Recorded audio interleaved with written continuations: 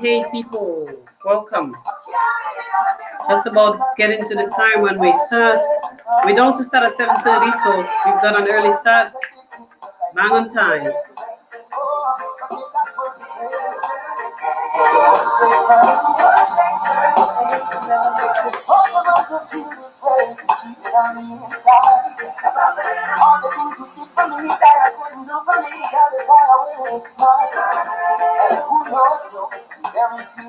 I'm feeling my love.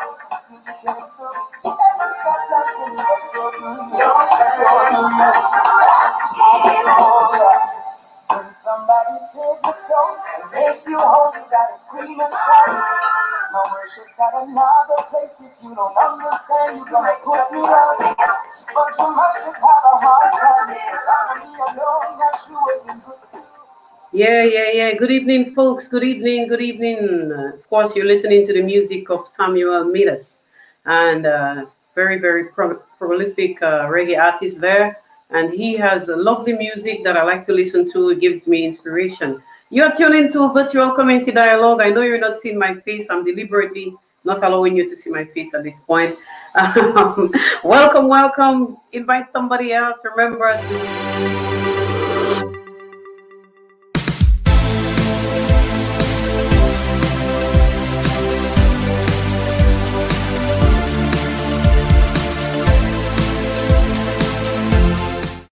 and we'll run this little ad one more time.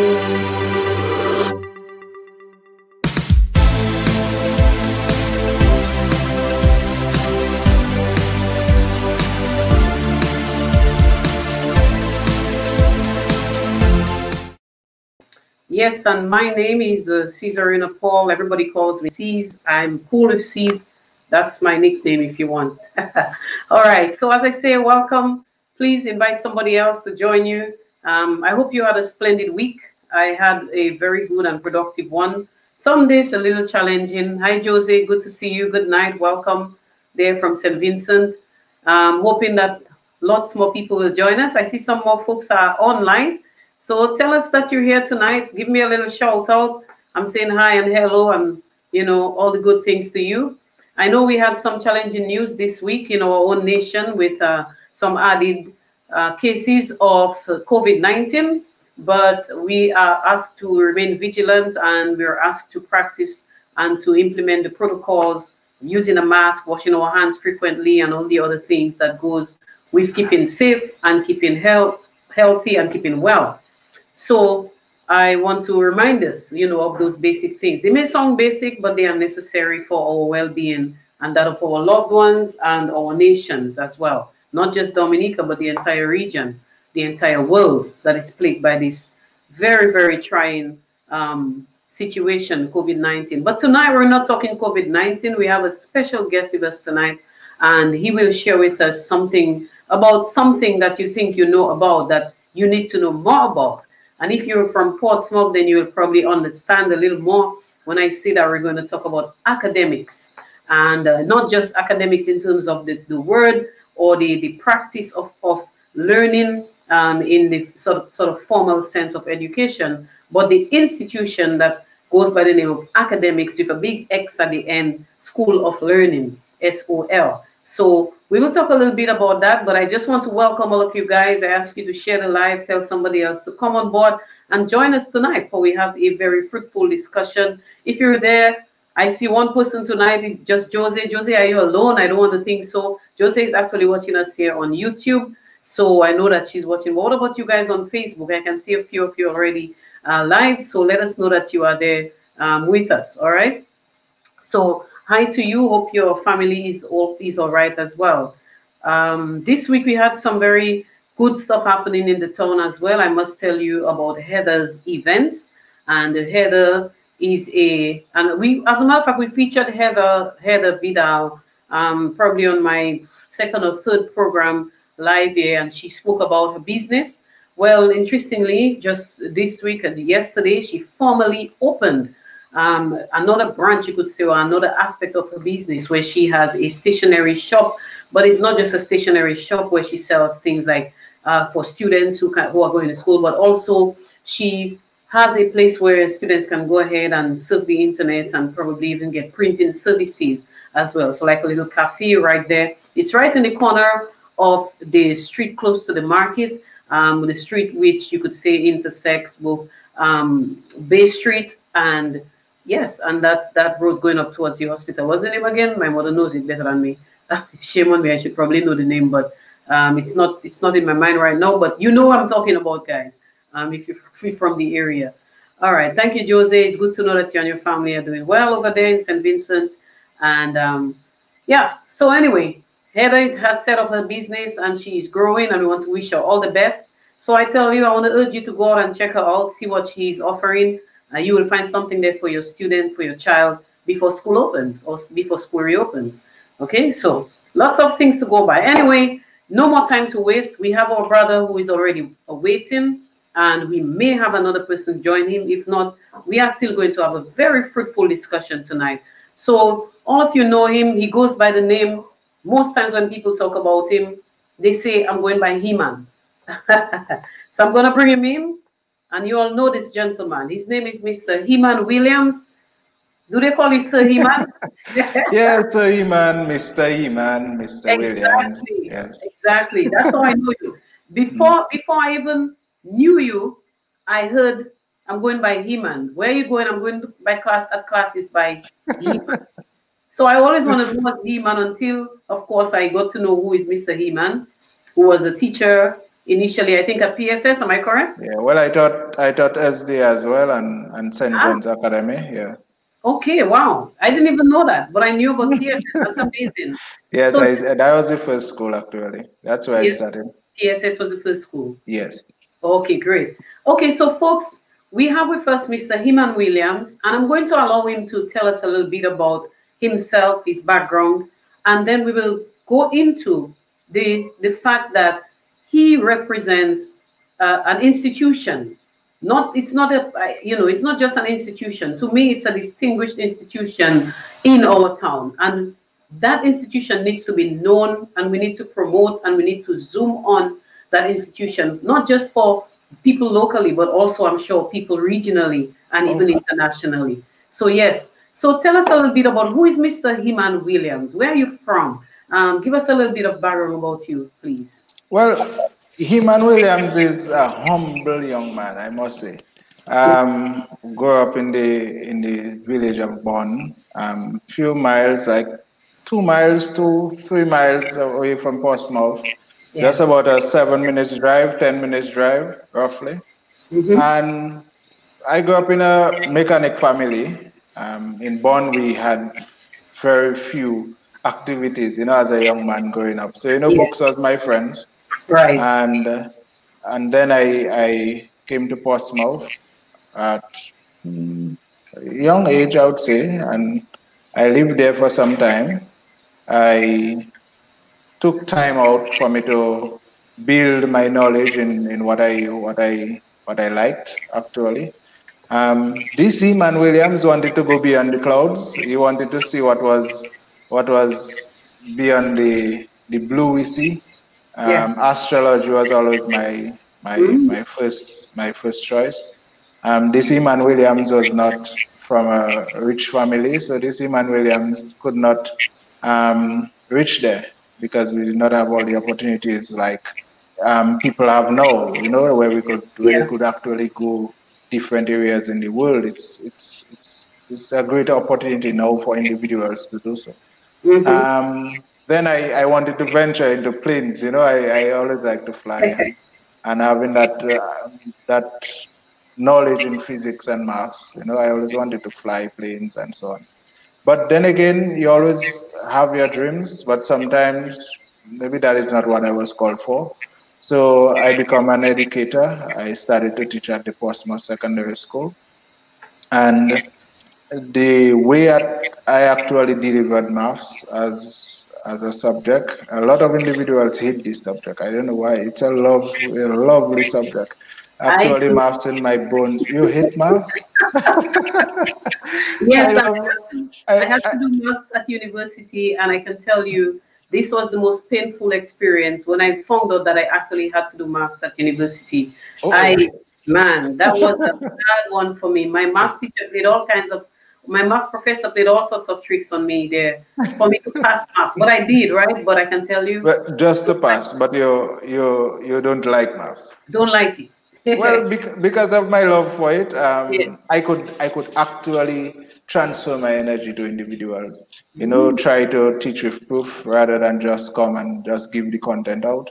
Right. Try to prove few things. Seeing is believing. Hmm. Some Hmm. people really don't have the faith in math, so just say, Right. okay, so say that and that's it. So I always like to transfer the energy, and the way I did it. Some individuals actually decided to, come high school dropouts, adults that needed education, etc. They actually gravitate towards me, and that was actually how I started. I also love physics, and I got the push from one special ministry official. At that time, she was the local registrar. Asked me to, start private physics, start private Hmm. sciences. Allow students that actually finished school and did not do well in physics and so on to have a chance again to do the sciences, because when you finish with form, you cannot do any subject with labs. Yes. And and I got the opportunity to actually do the sciences, and I still the only institution doing the sciences in Dominica actually. So do biology, chemistry, physics, Only and institution. yes, because we presently we are registered as a school. We have our code of CXC, so we can actually allow private students. So people like you, if you want to come and do physics, you Okay. will do all the labs just like the students in school. So All we, right. we make that we give everybody the opportunity to go into the exam room with a level playing field. No Right. longer we're going to have private students or people that actually left school after a long time, high school dropouts, going to Hmm. do a paper 3 and saying, okay, I wasn't prepared. And while some of the students actually go in the exam room with about 20%, when they're doing very good SBA, Yeah. CXC, this Yeah. group. So now everybody going into the exam room with a level playing field. So you have to do your SBAs, you get the opportunity to go in there with like the students and get the same marks like the students, because that I feel is very important, that actually lift or boost the morale of somebody. Just going and sitting in an exam room knowing that the one sitting next to you or in the next class will be on the same level playing field, Yeah. Mm-hmm. so that and I push for, and finally we have the opportunity here for us to do that. And So also we ventured into the advanced level, and that is the real story I see, where. I see, I see you transition into academics before you tell me about Heman, which is amazing. Yeah, but all those things I know is it's part of you. why you heard about Heman Yes, yes, before when everybody spoke about I'm going to I going by Heman rather than they yes, say I'm going to school, right, they're going by Heman. So all that right, is part and parcel of who Heman is. So I right. build my reputation with that whole education thing, Especially and in the sciences, maths, physics, biology. yes. And Okay. then I expanded and so on. But that this He-Man is just a simple He-Man, This He-Man is home, school, go to service, and Yeah. that is He-Man, a Simple, very simple young man. humble. Oh, sure, yes. Yeah. Mm. So I know that you started in a little building by Miss Vanier and them. You rented that place for a while. Is that where Yes. you really started, or there was another place and then you moved to there? No, that's not where I started. No, actually, I actually started. at SD, Miss Maglo, the principal at the time, Mm-hmm. she gave me the opportunity to have few classes there. So at that time, I only did maths. I would have a lot of individuals coming from different areas in the district. We had individuals coming from Marigot. Yeah. We had people from Biosh, Wesley, a lot of people coming down, just hearing about the Heman, So it was not academics at the time. So that's why I actually started, and it was in the afternoons. I would maybe finish by 5:30, give the keys back to the principal. And that's where the whole academics, the whole teaching started. Yeah. Right. So what caused the transition from the SDA school to the building by Miss Vanya area? Well, I was driven in a way to assist people that needed education, especially adults, and high school dropouts. That was a pain. Yeah. We may not have the statistics of Mm-hmm. the rate at which students drop out from high school Yeah. back in the time when I think the then representative of Wesley did some research, but I know that I saw a lot of high school dropouts come to academics. And what gave me pleasure is that when they came in, they left with some form of education. And that was the drive. So the reason we really started academics was just to have the high school dropouts and adults who needed education, and also students for reinforcements. They would always come and say, "Sir, I would like to know some maths exams coming up, and I want to make sure I pass." So that was how we really started. That was the stool we had to actually move forward. All right. So yes, so then all of a sudden we're hearing that there is this school called AcademiX in the town. And of course, curiosity like mine would, get aroused, and I wanted to know a little bit more. Okay, AcademiX, who is behind it? And then I found out, of course, it's Mr. Heman again. So he has transitioned and grown from SDA school to by Miss Vanya, and then into a full-blown institution. And I would think that that is your total commitment, because as you said, you taught at other schools, and now you have transitioned into creating your own institution. I say your because I mean you're the man behind it. It's your I call it your brainchild. It's your brainchild. Right. Right. So tell us a little bit why the name AcademiX School of Learning. That's one with a big X at the end, but guys, by the way, why that name, and how did you go about getting to be a full-blown institution, educational institution in the town? Well, it's a long story, Yeah, very long story.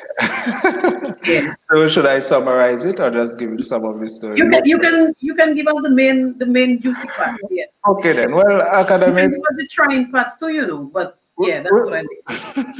We're thinking about my sister and I. We like twins. We some years apart, but we like twins. So we're thinking about what name should we give a school.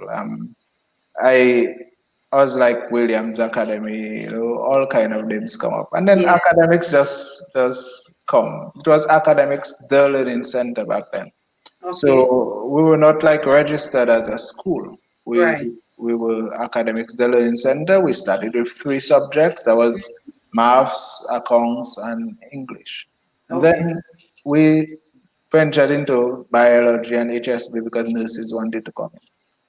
And then every year, every time I look back, I want to make sure that I'm better than the previous year. So I started to improve, and then after 3 years, we had 10 subjects, doing 10 subjects, because a lot of individuals, high school dropouts especially, wanted to do so many subjects, at least for them to get a job. So I say, let me try to improve it so I could have a few classes in the morning, a few classes in the afternoon. You have to pay rent and so on. So you wanted to increase the numbers, etc.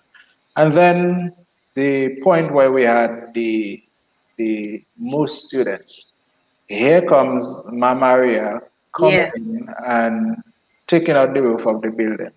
I was kind of dejected, obviously. The entire country was devastated. Yeah. But individuals, while everybody was broken because the country is still open, and individuals are asking me, sir, when are we going to start back? We're going to have CXC. So we got the opportunity to go into St. John's School. Miss Peter God gave me two classes, give me the opportunity to have two classes. At that time, we had an enrollment of about 110 students.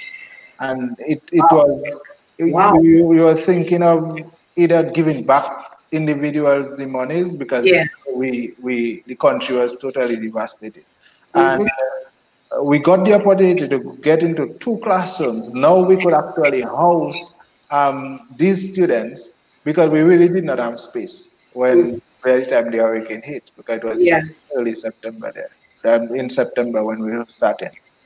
And then while at this school, I keep thinking about that we cannot just go back to CSEC, like secondary education. So my team, myself, my sister, that is Giselle Williams Vashi, Okay. and Charlene Christopher. You know Charlene Christopher well. She's Charlene Christopher from Lago. Okay, yes. She's with AcademiX for a long time. Okay. After this year, she will be making a decade with us. Amazing. That's a really long time. Yeah. And she's part of us. You understand? She's like my sister is part of us. Okay. And we sat down and I'm saying, okay, we need to introduce something that we can continue our program into. And I thought about the Cambridge A-level, and I also thought about CAPE. Having the Caribbean, the standard for tertiary education in the Caribbean is CAPE. The entire Caribbean is doing it, and from Belize, Jamaica, all the way down. Just call it Antigua, even Tutuila, everywhere. Barbados, Grenada, St. Vincent, St. Lucia, Trinidad, Guyana. Every country in the Caribbean is doing CAPE. So we are saying that the top students in the Caribbean is doing CAPE, but yet still in our country, in the Dominica State College, they're not doing CAPE. So I started to do a little research, and the Cambridge A-level was way too expensive for us to actually introduce. Because the Cambridge A-level was $265 for one subject. And I spoke to a few ministry individuals, and that they told me, why don't you just work with CAPE? It's equivalent to the Cambridge A-level. I read up on the NAIRC where they said that it is on par with the A-level. The Caribbean states were actually removing the Cambridge A-level to introduce CAPE. So we said, okay, we're going to do CAPE. As to how many subjects, we were battling at it. So having a lot of subjects, that is the technical, building, engineering, digital media. Now we've been introducing animation, game design, and we are the only school in this small island chain that actually doing these courses. Amazing. Then we said we are mixing it up. We're mixing up CSEC and CAPE. And there's where the MICS changed to MIX, because we said that we're mixing up. We're mixing it up. And then my sister came up with this brilliant idea that we need to show some form of praise, Yes. And you can see the man's hand is wide open with a smile, and you could see his legs open and so on. And then we get somebody to design this man for us. With a gong showing that he's graduating, he's happy, and he's showing some form of praise. So that is how the X actually come about. That is how we get the mix, AcademiX. So we mix up these two programs, and all the technical science and all this kind of things. So that is how academics came in. come about. I'm happy to know that picture. I have that picture now. And then because now we registered as a school, yes, then we had to, remove the center, the learning center, and then we have it as School of Learning. Yes, so that is how AcademiX School of Learning come about. So at least maybe that is a good enough story for you to see how we actually gradually improve. Yes, I think it is. It gives a picture of the journey, certainly, that you started merely as just a class, then of course you gravitated and became a center and now a school. Clearly there is a transition, there is growth as well when we look at the process that you have shared.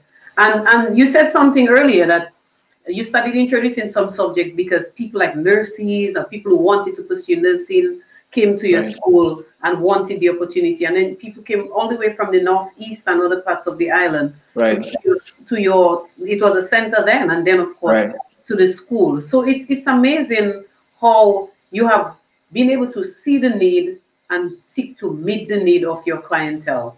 And Shelvin, I would say your precious desire to be that astronaut, which I think and I hope that maybe you're still somewhere when you eventually pursue it. Who knows? But giving back to your community in that way, I think it's amazing what you all are doing already. Right. But maybe astronaut, I saw NASA letting go so many astronauts. Yeah, so maybe I will stick to teaching. Okay. I enjoy sharing my knowledge with people. That's for sure. So of course, I don't think you would have gone into so deeply if you did not enjoy what doing what you're doing. Of course. Right. Yeah, and of course your sister, and you mentioned Charlene, that's part of the full team. Can you tell us a little bit about the makeup of the institution in terms of how many teachers you probably have? What is the enrollment like? That sort of picture. I mean, people might be hearing about it. You said post-Maria, you had about 100 and something people who had already signed up for school. Now that you have a full-blown institution, what does it look like? Well, presently, it's the CAPE program that we're doing. We are covering about 48 advanced level courses, and that's a lot of advanced level courses. Yes. So we would have individuals and register more as a tertiary institution. Right. So we would have individuals coming for like a 2-year program because you come out from secondary school and you're coming into the college for the 2-year program. Yeah. So the enrollment for this one, last year, we had 55 last year, a good number. And then for the CSEC, we had the students come in more for reinforcement and also the same adults, high school dropout. They would come in the afternoon, but for the college section, they would come like in the morning from 8 to 3, and then from 3 go down to 7 o'clock. Then the CSEC would be coming there for secondary education. Okay. So it's 2 schools in one, actually. So we'll be doing about 14 CSEC courses. So 48 plus 14 is a big number. That is 62 courses altogether. Yeah. And our enrollment for the CSEC, because some come for reinforcement, sometimes they would start, sometimes they will not complete the course, because some of them would feel like, okay, I'm competent enough to go and do the exam after, let's say, 7 months or after 6 months, etc. Right. So these numbers would be fluctuating, I would say. So we would have about let's say 100 CSEC students, let's say 80 to 100 CSEC students, because they fluctuate among them by this number. Okay. But the CAPE would be what we will really need to drive this school forward. Right. But this year we're improving for sure. Okay. Because we're introducing online learning. We have a platform that I feel that we are top in the country. With the platform that we have to do online learning. And we have students from Roseau, we have students from Soufriere, we have students from Marigot, Woodford, I just learned registering now. I just learned of a student who was at another institution, and she decided to come down to Portsmouth because she could not get some of her subjects or the instructions the last time during the COVID time, and she is going to be doing exams probably within the next year. So she wants to. I think she's attending your school. She just registered, and there might be a few more like her, as you mentioned. Right. There are few in this situation, and that bring a little extra motivation. The smile Yeah, that yeah, finally we yeah. could get individuals from outside of Portsmouth, to Yes. come to Portsmouth, and that Mm-hmm. is what I always try, to see Yes. if we can get some form of mobility in Portsmouth. But having the COVID-19, we had Mm-hmm. to really think about, having the courses Online. online, Yeah. but not just, it's not distance learning. So Mm-hmm. distance learning and online learning is two different things. That's right. Just for a teacher to take some notes and put it on a platform or site in your, no, that is distance learning. You need Learning. a lot of discipline for you to actually get students to learn when you just send papers for them to read or send book Mm-hmm. chapters for them to read. But what we'll be doing, we'll Yeah. have the pre-recorded videos of the teachers themselves, Okay. to have content and concepts teaching. And Mm-hmm. then you would have the live lectures where you would have an interactive class. And Right. then we'll provide the resource materials for the students online. So we'll prepare the work, we'll prepare the notes, we'll prepare what the students need, we'll give them past papers, we'll do everything that a student would need. Because Yes. not only the students will have to come from different areas, and we'll have to provide shuttle for them if in case they come from far every day, Yeah. but it's tough for a student to maybe come from, let's say, Sofia and come all the way down to Portsmouth It's love. Yeah. and have to have bus from Sofia to Roseau to Portsmouth. It's still going and And have to mingle with different people. especially with COVID, right? Yeah, Right. to have to take transportation, it's more risky now. That's So right. that's great that your school is you guys are thinking in advance. You're very advanced in your approach towards education in that way. So Yeah, but that is not good. only that, we are also targeting the rest of the Caribbean. Okay, okay, We're not going full blown with the 48 courses, right, but all of them will be available online because there are some subjects that need moderation. right. And I spoke to the local registrar, and the local registrar told me that, students can do SBA from St. Lucia, St. Vincent, Grenada, Barbados, anywhere in the territory, and we'll Mm-hmm. just liaise with the local registrars of that country. And Right. because it's e-submission, then we can actually have the SBA done under our code in Dominica, and then we can have the students go into a center in their respective countries. So we Okay, have few students from Grenada that are actually registered. We have great. students from Guyana that are actually registered. All right, There are about 2 students from Belize that registered. So amazing. that is just a start of something big. Yes, It yes, it yes. I'm happy, I would say. Mm-hmm. I maybe don't know how to show the happiness too much, but Yes, because but you're I'm so happy that we can make progress and even have an impact in the rest of the Caribbean. yeah. But the results going to show, because I think last year we had 88% pass. That was over the Caribbean pass rate. That's great. And this year we will be better than 88%. I just waiting for the results to come out, so I'll post Yes. it for everybody to see that we are successful. Yes, you have to show the successes. Let people know this is not just a school, but Yeah, you're actually achieving what the students come to achieve. yeah, You have to, that is your testament. That's your testimony, so that other people can say, hey, I want my student, or I want my son, my daughter to attend this right, institution. right. So I'm happy to hear about the connection with the regional, international, and even the international, you could say, because I mean, Belize is not, well, it's kind of car, but you know what I mean, compared Yes. to like people within our island chain. So it's good, it's great, and I'm hoping that more people can actually buy into attending academics. How do you market your school? How do you? I know you have a website online, I know word of mouth, people tell people, but do you have a marketing strategy that you actually use, especially for outside of Dominica? Well, the marketing, marketing is a lot of money, right? Yes, definitely. Marketing is a lot of money. Yeah. We may have the marketing strategy, but um, the funding's going to give us a little, little difficulty to actually get everything out Yeah. there. But Yeah. what you do, there is this Facebook. I'm not all into the Facebook, but I keep learning different things and how you can actually reach out to individuals. And Mm-hmm. you can boost your advertisement on Facebook, Yes. Yes. and everybody keep always on a phone, some device, always looking at something on Facebook.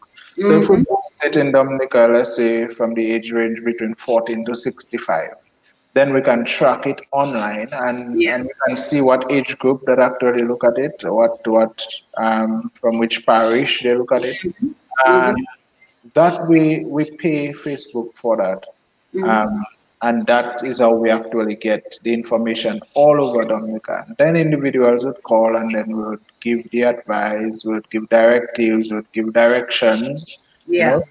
And we also did that for the Caribbean. So we boost throughout the Caribbean. Obviously, it's more individuals we have to meet. So Yes. it's more money that we have to give Mr. Thank you. Zuckerberg. Yes. So we use this strategy to actually reach out to the individuals. Yeah. Well. Um, Yeah. but I feel it worked well enough, but not everybody are on Facebook, obviously. True. True. And we just trying to see how we can use different social medias, different media outlets. Hopefully, we'll try to get on the radio for us to speak about few things. Yeah. But not everybody listen to the radio. But just to get out to different I think individuals. I think the radio is definitely still very productive, you could say. Yes. A lot of Dominicans listen to the radio, various radio stations.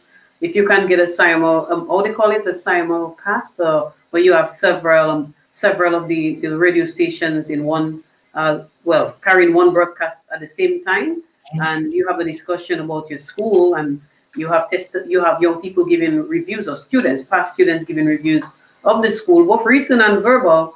I think that's another way that you all can go. Because what my point in asking this question is the fact that you have a very good product here, a very good service and a product that you offer to the general public, that you offer to the community, and not just the community, but the country and the region. And more people need to know about it and buy into it, because I know the state college is free. So some people might say, well, college is free. To come to academics, I have to pay, so I'll go to the state college. But then there is also the cost of, especially the locals, meaning those within the town, and close proximity to the town. There is also the cost issue as far as transportation. So, the give and take. So I suppose what I'm saying is it's important for people to know more about what academics is offering, how you offer what you offer, and how much they can buy into it as well. But as you made mention about college being Yeah. free, Mhm. college is not really free though. The Tell tuition me, is free, the tuition tuition is is free. free. Yes, yes, yes. This summer's not free because then the government will not pay for you doing summer classes, like in case you fail a course if you go in and do it in the summer, etc. Mm-hmm. So it's not like free. I don't know the full figures of how much a credit was, but I think it was $25. And students would have to do, a lot of credits, you multiply that and you get the figures. So obviously tuition is out of it. But you have to pay for the urban fees. Yeah. You have to pay for insurance. You have to pay for maintenance. You have to pay. It have fees that you have to pay for. Right. Obviously, exam fees. You have to pay for that. And if you're doing A level, which is something that you would be advised to do as the top students, you have to pay about, let's say, $200+ just to do the class, and that Right. class is later in the night. And then you have to pay $265 for you to do the exam, because there is the cost of the exam, and not all the subjects that will do A levels. Right. So it is not like free. And as you talk about the transportation, for people in our region, in our district, $5 for a student to go up to Roseau, 150 to go up in the college. When you look at all those things, that is like $13 for you to pay every day. And Yeah. food, let's say $7, $10, Yeah. it's like $30 a day. You're talking like 150 a week. You're talking like $600 a month. And just think of if you come to academics, you only paying $270. I mean, which one is best? You're saying you're Right. paying like $330 less if you come to academics, and you'd be doing an associate degree that is accredited in all 54 Commonwealth countries and articulated in the universities in America, and you would be paying $330 less, Yes. Right. huh? Well Just said. to come to academics. I mean, people have to sit down and look at all those things. So I remember I'm putting the happy that you numbers broke it together down. for a student, Yeah, I'm happy that and you broke it down for everybody to hear. yeah, I mean, that is what I wish I could discuss that with everybody individually. Yeah. Because if you go college for 3.5 months, then you have to pay $2,100. And then you have to go for 4 semesters. That is $8,400. If you come to academics for 2 years, the cost you're going to pay if you didn't reach the requirements for a scholarship, and I do give students scholarships because I have to give back to Yeah. the community, you'd be paying $6,350 for 2 years, while you'll be paying bus and eating food in Roseau for $8,400. Even we actually remove the fees that for Auburn and so on. If we have to just say, okay, we don't know the fees, so let's just say it's $200 a month Yeah. or $200 every semester. Add $800 to that $8,400. And if you have to do A levels, keep adding money to that. You'll end up paying about $11,000 just to go to college for I 2 years. And then that is about $4,000 to $5,000 more than if you come to academics. So the notion that academics is a private school and you have to spend right. money for that, but you'll Right. be working to come to school. And think about the students that come out Penville. Think about the students that come out Capuchin.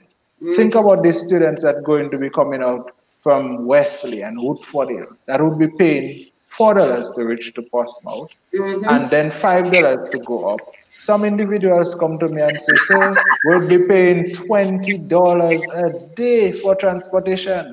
And my parents don't have money to give us for food, so we have to stay in Roseau hungry. Okay, someone is giving you some feedback there from the state college that you might want to read. And of course, we know she's everybody knows her, Miss James. She works at the state college as well as. But I welcome that. So good information. 130 per semester. So let's say we remove maintenance fees. So that is a good thing. So Right. let's say 130 per semester. So the 200 maybe was just $70 more. Remember, I'm not on the boarding college. I'm Right. just throwing it out, Well, right? I guess it's So if important it's for me. $130, then it's still going to add numbers to it. But Yeah. if you note something, I Yeah. don't have a campus, right? Right. But I Right. still want individuals to understand it is not like a private school and you just come in to just send money in. We definitely would like to maybe have a place that could possibly hold 1,000 students, but Right. we can't handle 1,000 students here. Right. But Yeah. it is not right for you to just think that, to go by academics is rich people's Yeah. school.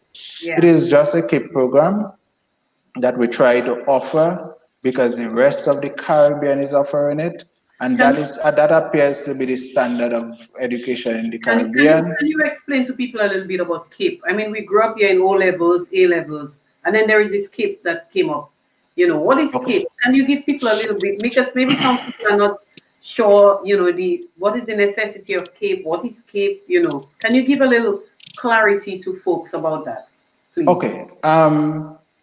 Before we we used to do the Cambridge O-level. Right. We would call it GCE O-level. Right. And that was, comparable to our CXC, CSEC, Right. no. Right. Then we had the GCE A-level. That was the Cambridge A-level. And then City and Guilds. That was from Britain, right? It was the British examination. Yeah.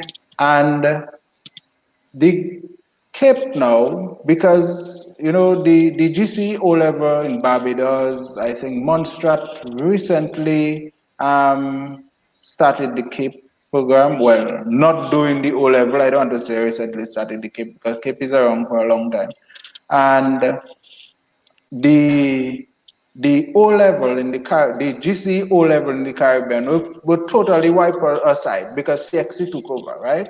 Yeah. So CXC CSEC was the secondary education that we would do. I mean, back in your time, it was Cambridge GCE, GCE, and then CXC. So people had a choice, right? Yeah. When I went to college, the O level, the A level was part of our program. So we'll do the associate degree, was there, but the A level, you had to do it, right? Mm-hmm. So while I would focus on the maths and the physics and the advanced writing and the accounts and all those other little subjects that I had to do as electives, all was good. But I had to do the A level, right? But now the Caribbean Advanced Proficiency Examination is now the substitute for that A level. Okay. It is on par with the A level.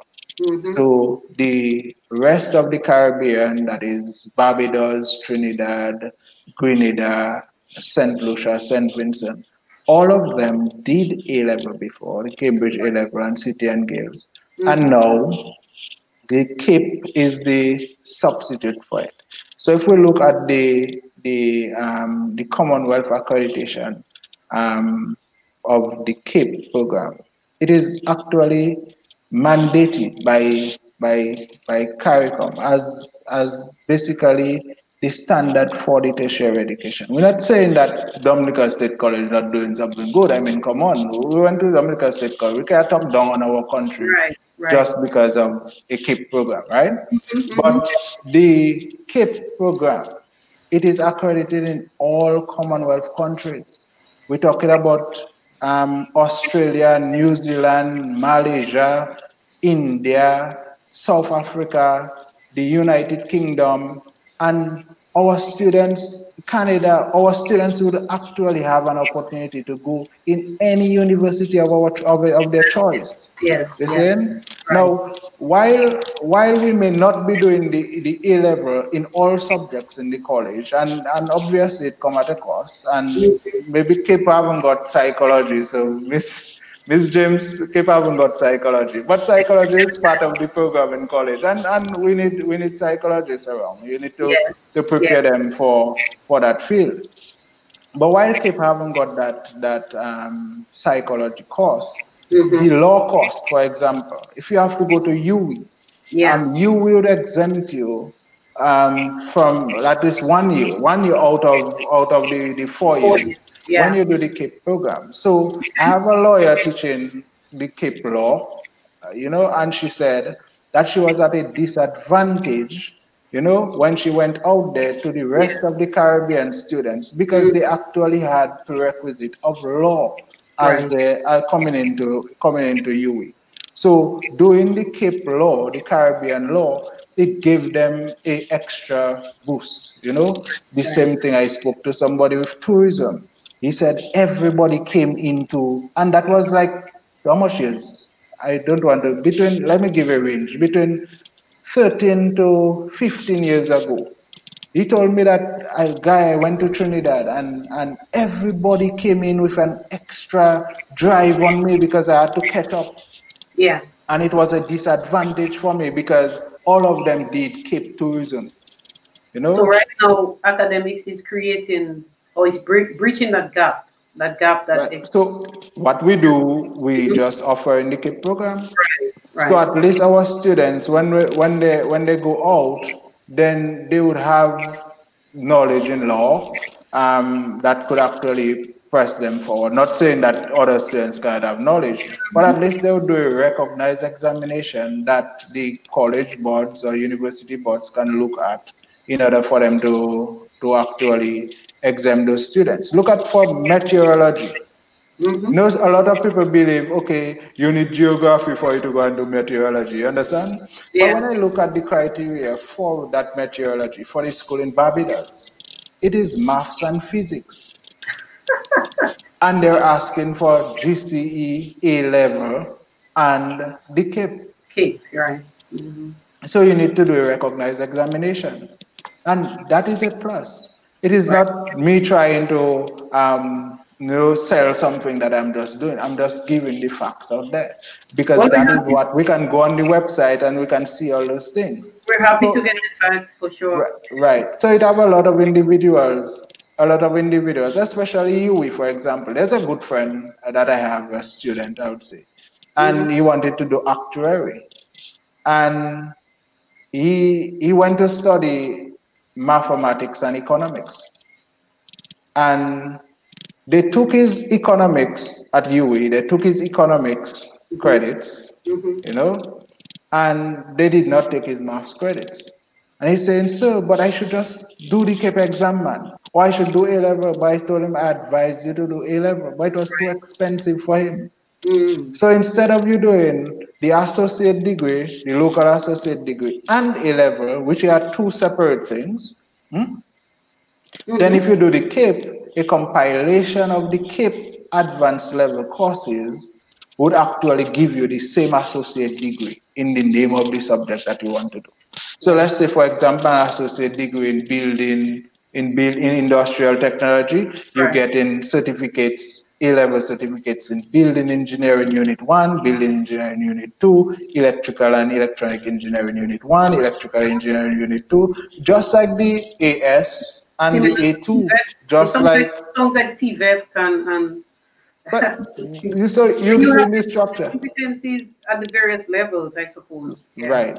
But it's just me trying to, sensitize the people about the program. Well, I'm happy that AcademiX has looked at bringing that down to the people level where people can actually access it. It's in close range, and you are doing that. Have you had a graduation over the past time that you've been? Well, because of COVID, we could not graduate the students in July. Right. As we planned, because a lot of them wanted to go and study. They have actually applied to different universities of their choice. Interesting enough, we had Florida Institute of Technology accepting a lot of them and telling them, accepting 2 of them and telling them, just come in with your KIP results and you'll be exempted. You have walk-in credits, And I'm like, I told them, don't apply to any university. Try the university of your choice. Yes. Look at them, look well, and see that, yes, KIP is accepted there, but work hard so that you can get the best grades, so that you can be like an asset to the school. You understand? And so many different universities, students that want to do ACC, applying to schools in England with the KIP, and they accept the KIP. Wow. So not having the A-level, the Cambridge A-level, and having the KIP as a substitute is an advantage for some of them to go in some universities. So how many? But the graduation will be on October 9th. Because of COVID, it will be on October 9th. This would be a historical moment for Portsmouth. That's for sure. Yes, that's why I'm asking, because I would like to see that. I would like to witness that. You will be there. You'll be there as long as God gives us life. You'll be there. God. I'm looking forward to that, of course. Yeah. How many graduates will you be having? Well, while it's a happy time, we have 25 graduating now, and unfortunately, I will be strong enough, I'm sure, that one of them died, and that is the hardest thing. And he even had to receive an award in computer science, the second unit, because he was really dedicated. That is Yuri Libra. Yes, yes. That shake us up. Yeah. We were more like a family in this school. You know, everybody knows everybody. Everybody, you know, link up. He was always the first to come in, you know, and then unfortunately he passed away. So it's a happy time for the graduation, but it's like one of us missing. So I think you have an empty chair just for you for Yuri. Yeah, sure. I know his picture will be on it for sure, but I wish he would be sitting there. Yes. You know, I wish he was sitting there. But that is maybe one of the dumb thing of being an educator, building bonds with students, and then unfortunately, after he finishes the last exam, that was the Thursday afternoon. We sat there for a long time, but Monday morning, I get in a call, and he had to come down to check us, you know, for us to work on a few things because he had his business all organized. But Monday he died, and that was very sad. Yes, certainly. So let me extend my condolences, of course, to the school for having lost a very good student. I viewed I was not able to attend, but I did view the funeral, and I heard some of the commendations, you know, and I saw some of his fellow students, of course, and how they were very torn by the loss of such a wonderful student and friend. So I extend my condolences, of course, to academics and also to his family, those over there in Anzime and Solder, that area, who lost such a wonderful young man from all reports. Father Heman Chaplet is on there, and he did the funeral. I remember he did the funeral, and he has been extending commendations to academics for the work that you all are doing as well. So a number of people are there. Some folks giving a thumbs up, like Lisa, Thomas, and of course Miss James. She did say that you all are doing a good job, and we are proud of you all. I mean, let's be fair and square. Academics being, I call it homegrown. I think it was born in Portsmouth, and it is, you know, a man from born, you from Portsmouth, you know, bro. Well, that's where we would grow up, you know. I mean, that's it. Garage, you have to come Portsmouth to buy things associated with people, you know. Right. Yes. So it is truly a gift, not just to us, but to the island, to the region. And for a young man like you can step up and take a bold step and create such an initiative that can change lives, and that is changing lives. One of the things I am taught by is also, I know that you have, and again, maybe the location right now of academics is a challenge, I'm sure, for you. But I must say that I know of one student with a physical disability or challenge, you could say, physically challenged student that you have, and she is attending academics and diligently, you know, and I'm very proud of her. You know, Judy, very proud of Judy. And I don't know if you have other such students, but I do know of her. And I want to also commend academics for accommodating her, you know, in her situation as well. Yeah. I mean, sometimes it's a struggle to get up this step. But she tries a lot. She works hard to get up there. She's very determined, you know, but we try to, we wish we could work with everybody, because to get her up on a bus every day, up and down Roseau, I think it would be a bigger challenge. Oh yeah, I think so too. Yes. Yes, so. Certainly, and she's a well-driven, self-driven young lady, and I really see greatness. I know that she wants to be a lawyer, so I suppose she's doing law. She's doing law, yes. Here we go. Well, she wanted to be an accountant as well, but it's a lot of work to maybe do 2 and 3 majors.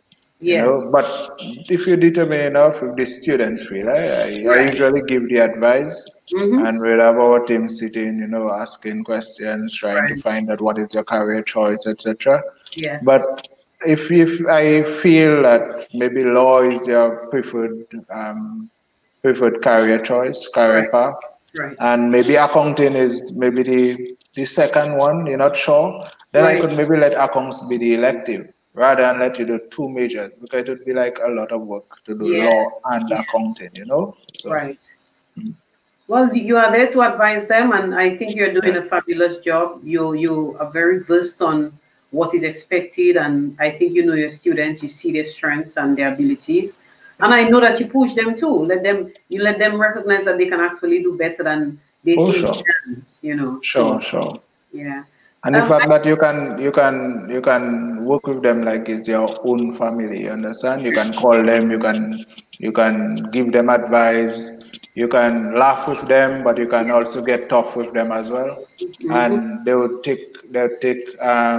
take note at what you're saying, etc. Right, right. That is the good thing about it. It's like we haven't got the groups that just come the extra rude, you know, don't want Yeah. to do everything in the class. No, we try to coach them what to expect, what you should do, because that is maybe the best thing to have in a school for you to maintain classroom, class management, etc. Okay, let me ask you something though. Do you think that you are getting the necessary support as an institution, maybe from um, I don't know. I mean, where the support should be coming from? Would you say that as a young institution in the community, that you are getting the kind of support that is necessary? Well, no, I'm not getting the support. Actually, I started this program from the beginning of the show. I Yeah. told you I started where I started, etc. I Mm-hmm. actually started with the monies I made from the SD school, Yeah. and from there we improved and improved and improved. I thank God I did not owe as much people before, and I could actually clear some debts.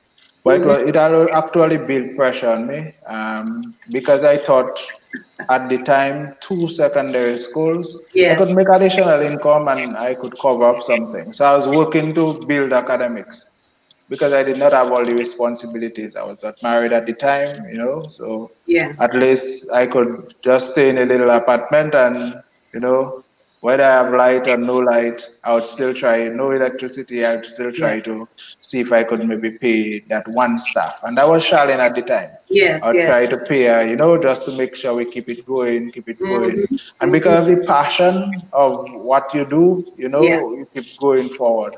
But as for assistance, is from my home.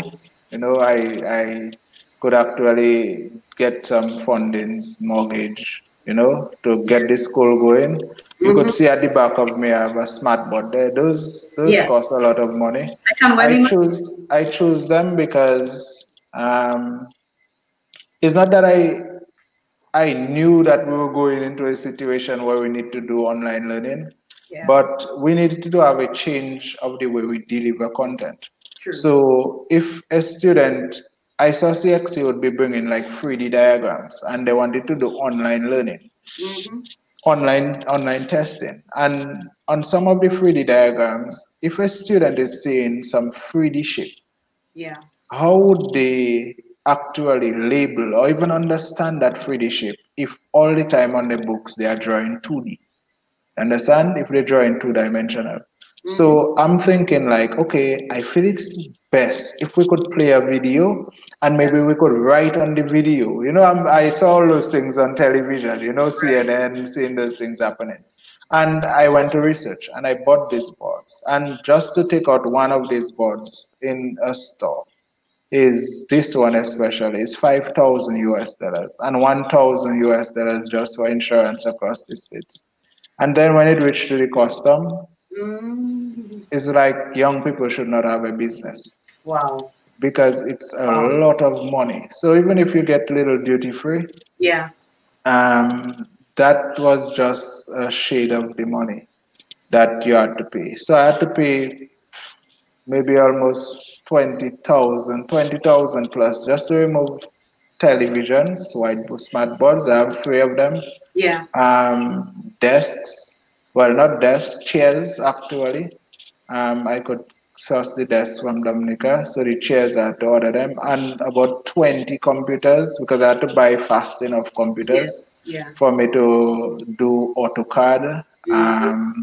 the digital media softwares, and the fact that we introduced animation and game design, then we had to get programs for gaming, which it have a very wide market. So I wanted to do things that could actually get our Dominican brains working, because Dominica have a lot of potential. We have a lot of talent in Dominica, you know. Yes. But if you want to just do, let's say, digital media, you have to go overseas for you to do it. Because people just feel I can just go and do IT and that would be good enough for digital media. But IT is IT, computer science is computer science, digital media is digital media, and also animation, game design is totally different from all of them. And yet still we have people talented enough to do them. So I was advised to do it. The local registrar could actually get, you know, a few students that came to her to do it to come to AcademiX. So that is how we actually would get the group, you know, so that we could actually build this course. We have people in Portsmouth with degree in animation, game design. Excellent. You know, and yet still we need to utilize everybody around Portsmouth, because we have the talent here. We have everybody here. We don't have to be going Roseau for everything. True. But still for all, if we have to go to Roseau to get the best individual to do the course, I still feel that we should do it. So we had, you know, the first person to do building engineering, he was from Roseau, you understand? So we're trying to have that passion, you know, in Portsmouth still, just to have people to come and educate the people in the district, you know, on the different courses, etc.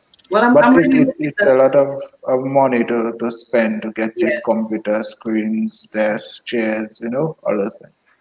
Yeah, so I hope the powers that be, I hope the message will get to them, and so that, you know, more support can come to such an institution. I mean, you are making a difference, and you are creating opportunities that other schools are not even creating. You are very advanced, and I don't see why the support should not be as it ought to be. So I'm hoping that whoever is hearing and viewing, you know, and they can share the message and spread the word, because next time you go to the customs, for example, maybe that's one area that you can start, where you can get the kind of support that you need in order to build the school.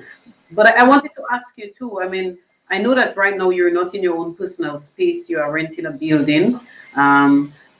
What, any plans for your building your own institution, your own campus, as you mentioned earlier? I mean, any plans for that? Well, that is big dreams. I wish one day, obviously, if you're not thinking about having your own building, own campus, own maybe own school, just in a separate area, you know, somewhere that is quiet, where you could actually do even more courses. Because one thing I always think about the CVQs. Yeah. Because there are a lot of individuals that maybe want to do the construction and be certified in it, you know. Right. Even baking bread. I look at the courses and I'm saying, okay, I feel it looks okay, you know. Even electrical installation, you know, that is something that is, you know, young people want to come into it. But if somebody come into academics now, then I have to tell you, I think it is best that you do building engineering, because you learn how to build, you learn how to do structural design, you learn how to design the house itself, the architectural design. In the course also have electrical installation and plumbing installation. You also learn project management, all those things in that one course. But just to do, let's say, electrical installation, the CVQs would help better in that one. Certainly. So I wish I could maybe have somewhere where you'd have to build all these little classrooms where you could do these CVQs, and let's say culinary arts, the F&N aspects of things. I cannot do this course. I wish I could do it, but I haven't got a kitchen. Yeah, you have to get a certified, not just a kitchen, but a certified kitchen, you know, a certified facility. All these for you to do that. Yeah. That's right. But you need a room for that anyway. Yeah. And this room cannot be like a standard class. This room has to be for that particular subject. Skill, yes. So I wish I could have it, yes, but it's a long shot. It's a long shot. Well, I hope it's not too far, because I think that would really give the kind of expansion that is. I can foresee people from other regions coming, other islands coming from the region, literally coming home, coming to Dominica, within the area to get to just to attend school every day rather than probably doing it online. Getting the experience of a campus, getting the experience of a classroom, the interaction. I thought about that. Good idea. I thought about that and even think about the houses in Picard. You know, I also had conversations with ACC. You know, I try to liaise with a lot of maybe international people, trying to try to reach out there, just to help the country.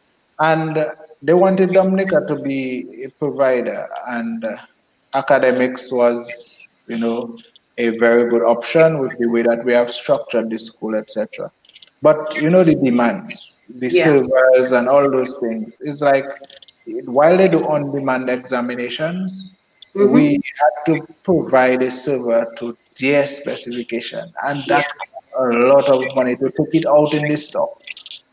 And we did not have those kind of funds at the time. But that is something that we would like to do, because our individuals that do the exams, some of them went to Barbados to do the examinations. Some of them went to St. Lucia, just there. But we could do it in Dominica, you understand? So all of those are things I wanted to add. Let's say, for example, sports. I just wanted to add this one. Sports. We do PE in secondary schools. And after PE in secondary schools, it's a full stop. You notice? Yep. So students just do PE and just put a full stop at it. And our students get good grades in PE. And they do the practical aspect. But there's an associate degree in the sports aspect of physical education. And where you would focus on you can do some food in it, like F&N is part of the course, etc. And then you do the business aspects, so you can have management of business or entrepreneurship added into that course. But the fact that we haven't got much professional coaches in the country, let's say, for example, I may not, the football director, right, in Rosa, he was a principal.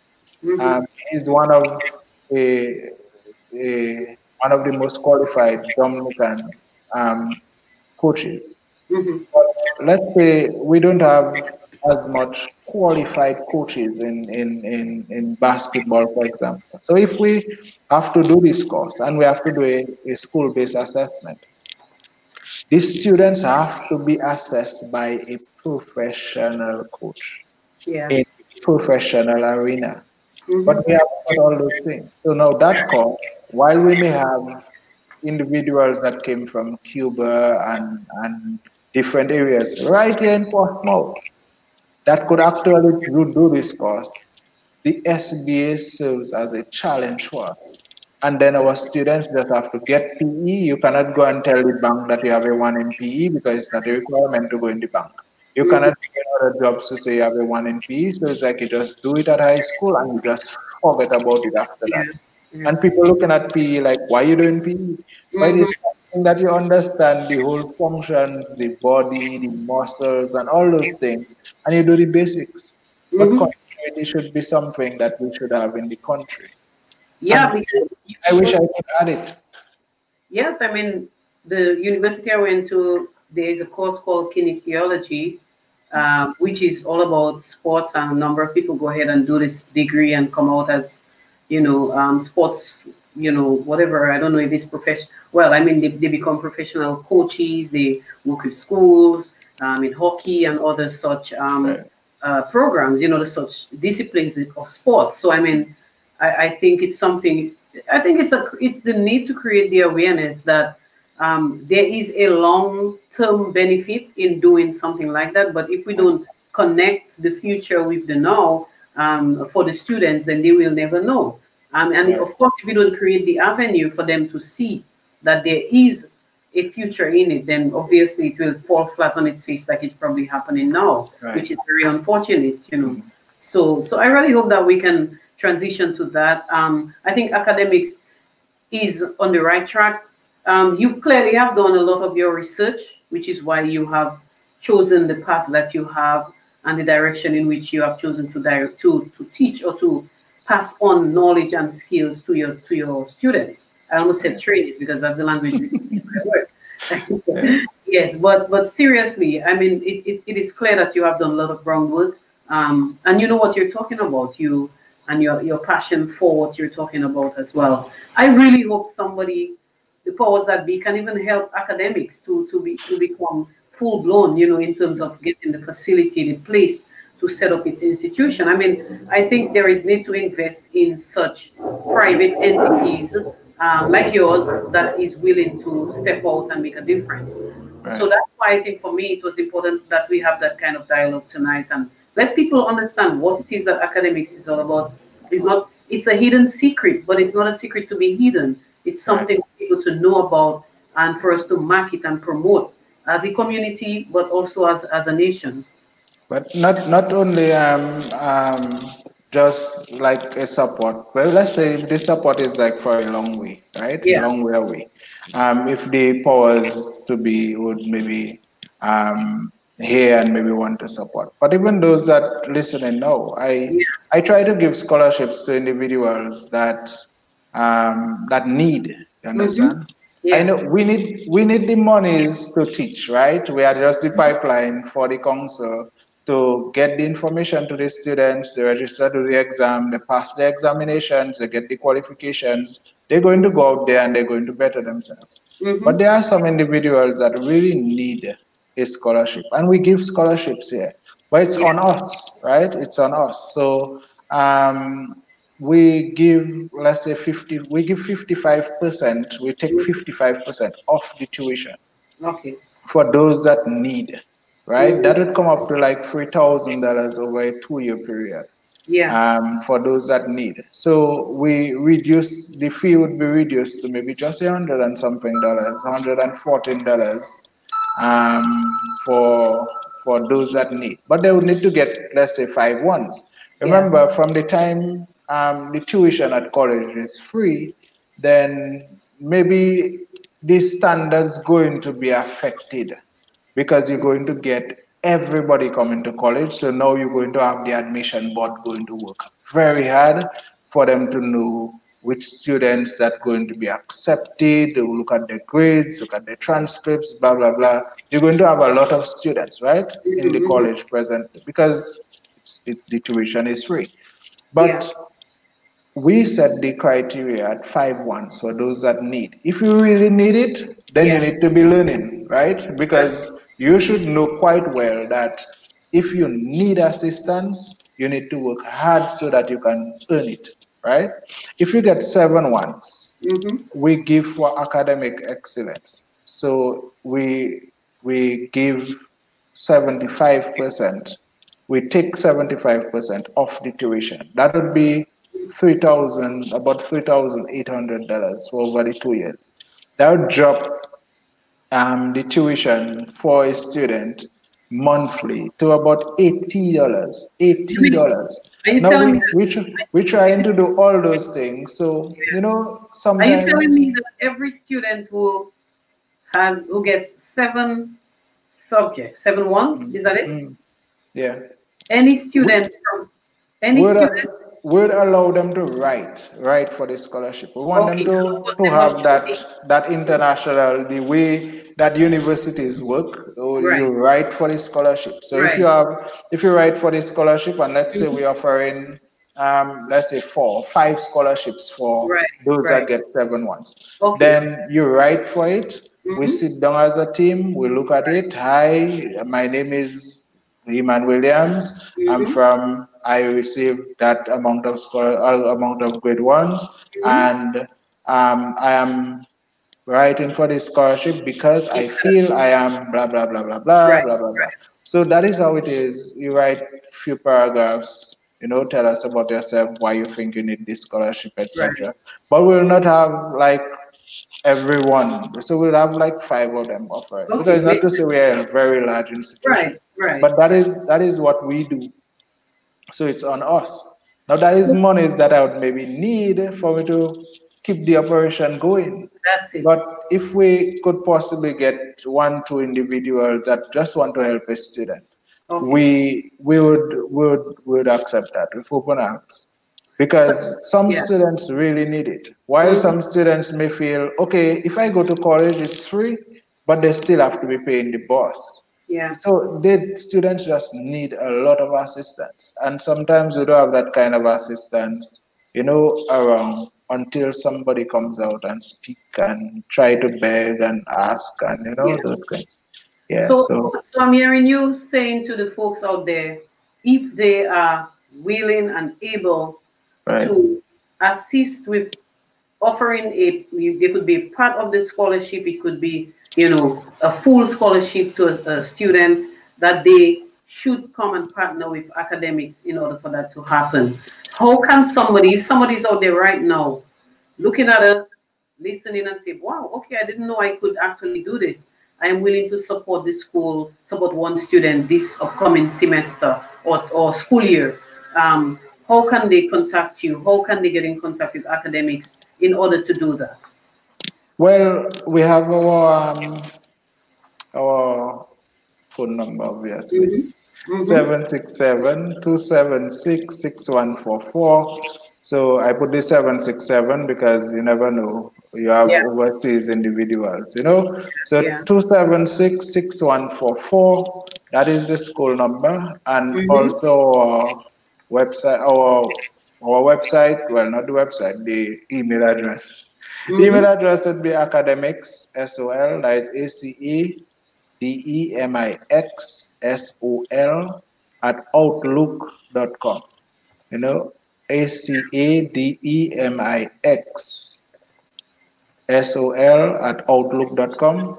And we will gladly receive this email. We would respond, we would find out about the sponsor, and obviously have the students, select the students, or if the students write in, have them get the scholarship, etc.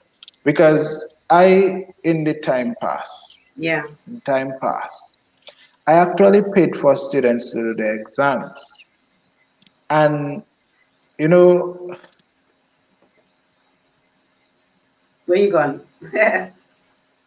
All right, we have a little freeze. You never give, when you think of getting it back, when you give it, then there's where the disappointment would come. So some students, they just, I never see them again.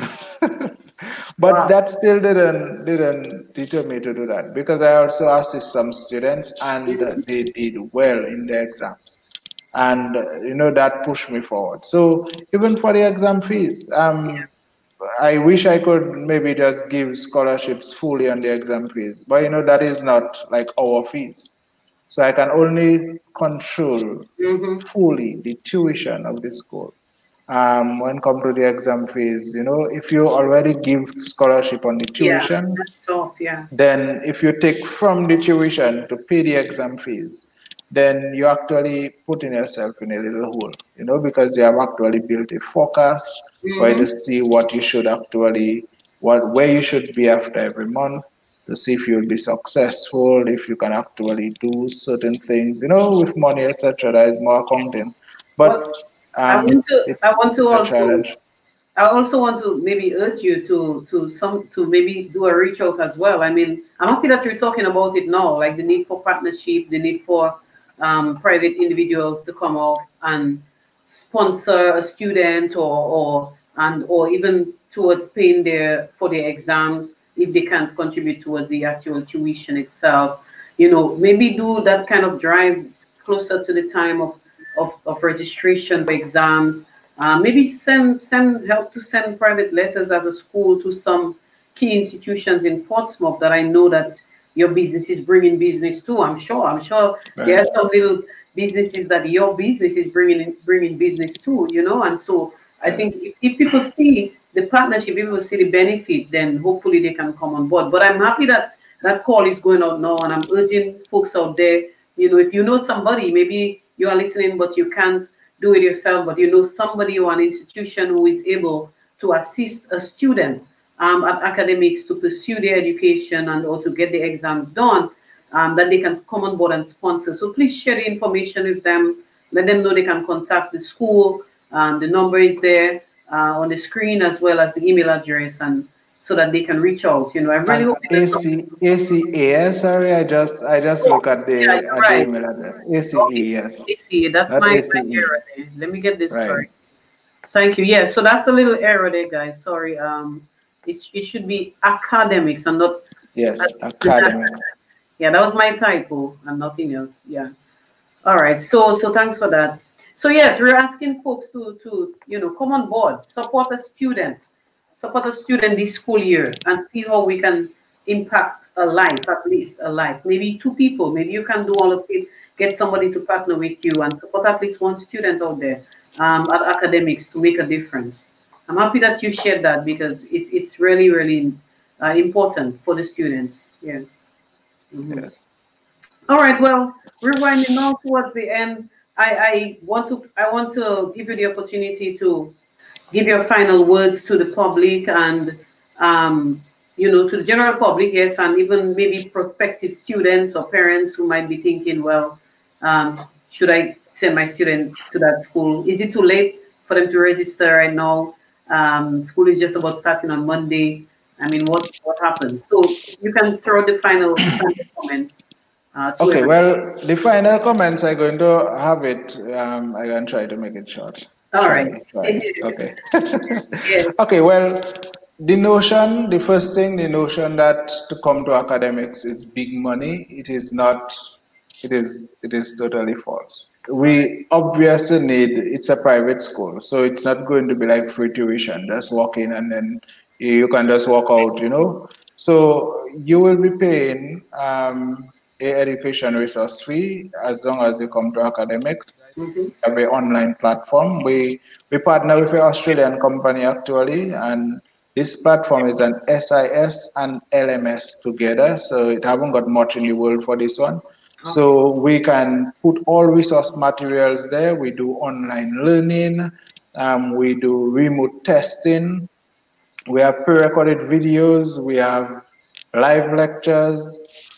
We also do on-site teaching. We would have on-site teaching for some of the practical courses where some students really need to have the teacher there to show what need to be done, like for example, physics, electrical engineering, chemistry, biology, building engineering, animation, game design for some of the technical aspects of it, digital media, those technical courses. Right. We would have on-site lectures. We have our structure where we would possibly have these courses like on-site lectures like maybe once a week, because we would have once a week or once every 2 weeks for some of them after we structure it.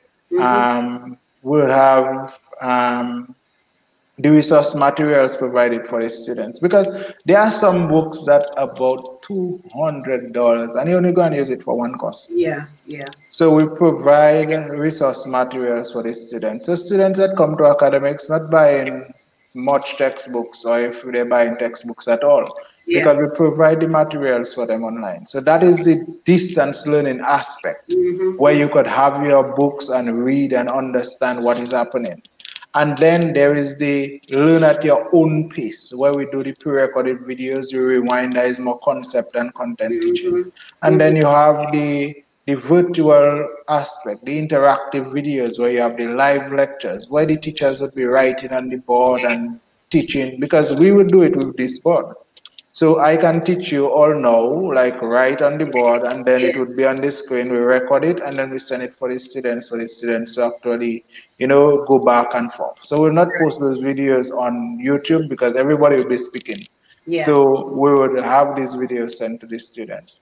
And then we'd have the on-site lectures where it would be practical. So that is the only 4 methods. That is the 4 ways we can actually teach individuals. But I want to mix up all of them.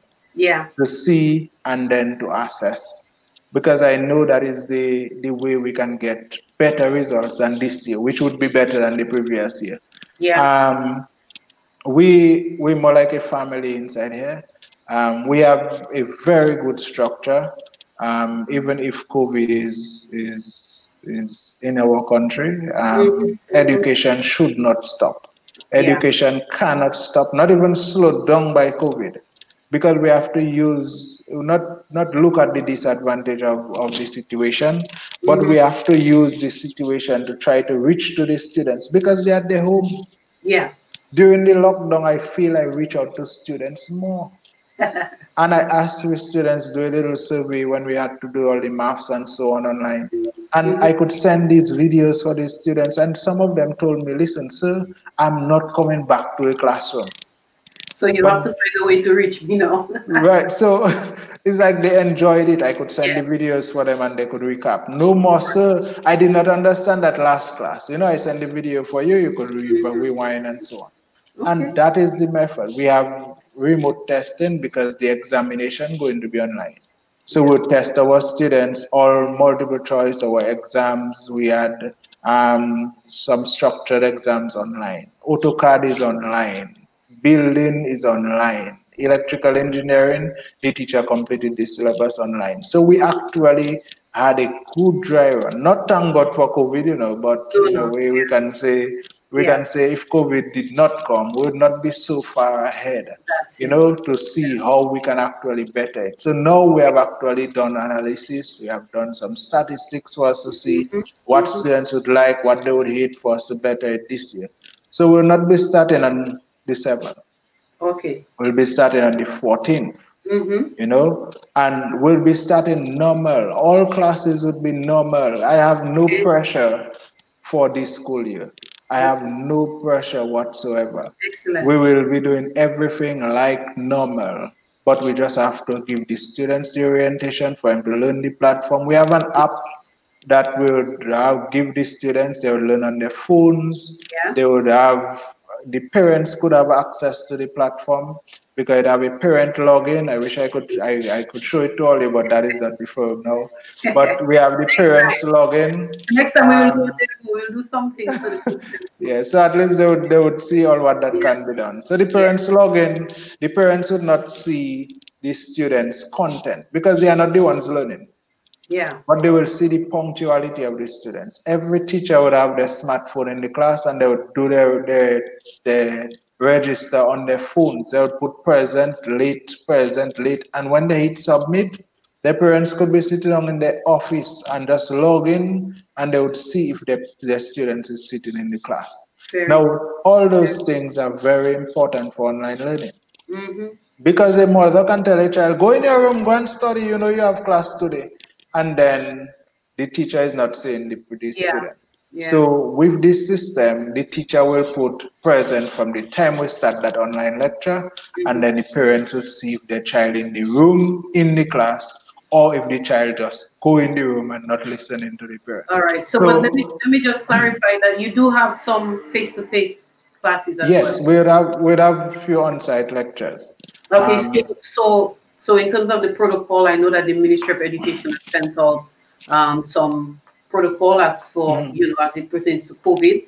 How are you all with that?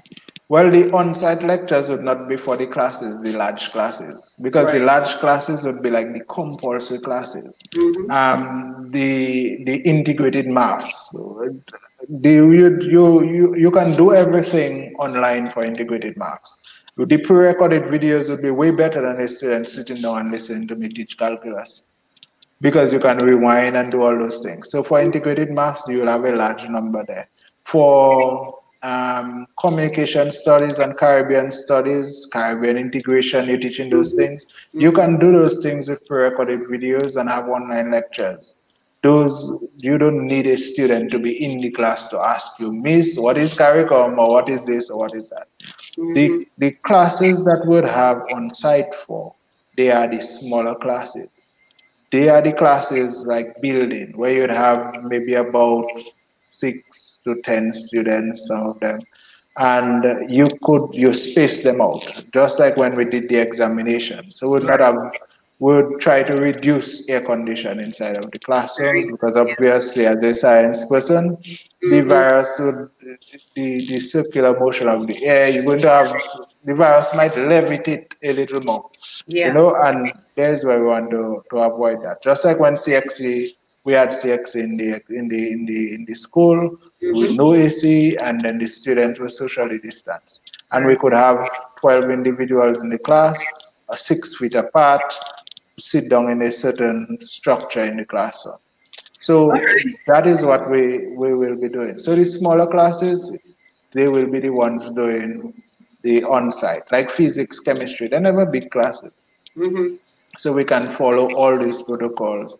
And we're comfortable, we feel comfortable, we know we are well ahead, because we're more of a smaller school, you know. Right. We can manage it better, yes. Okay. All right. Well, let me thank you, Mr. Williams, for sharing with us about the institution AcademiX School of Learning as the dean, of course, and also, sorry, as the director and also as the dean of academics there.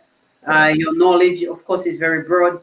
This is your brainchild, as we say, and we are very grateful and want to wish AcademiX School of Learning all the best, future success, future growth and development in the country, but also as you impact regionally and internationally as well. So thank you very much for accepting to be our guest tonight. And I really hope that some people will come on board and truly support AcademiX as we would like to see happen. And most importantly, as a community that we will rally around this institution. It is ours in the town and we need to support it at best. So thank you very much, Mr. Williams, and all the best for the new school year to you and your students and of course your staff. Thank you, Ms. Paulman, for the opportunity. Yes, welcome. Yeah. All right. So there you have it, folks. You had Mr. Heman Williams, who was our guest tonight, and he had so much to share with us about the institution, AcademiX School of Learning. If you want to know more about the school, you can visit the website. Just search, do a quick search for AcademiX School of Learning, and you will easily find them on Google. You can, as he said, you can contact the school. We've given the number and also the email address at which you can reach out to them if you want to sponsor a student, if you want to be a part of the journey of a student there to get, you know, some CAPE exams done and or get some qualifications behind their names that can propel them to university after. It's a good chance for, it's a good time for you to support a student. So reach out to Mr. Williams. He's very accommodating and welcoming. They would truly, truly appreciate the support. So with this, I want to thank all of you for joining us tonight. And you may still share the link with other people. They can go back and look at our discussion, and hopefully they can come on board and support AcademiX going forward. So we wish you all the best. Have a great weekend. Let us remember to be vigilant. This COVID thing is out there. We don't know who has it, where it is, etc. We know of some official cases, but we just don't know what could be out there. So let's be very responsible and let us look out for each other, your neighbor, your friends. I wish you all the best. God bless you. See you again at another virtual community dialogue on a Friday evening with C. Paul. God bless you. Thank you once again.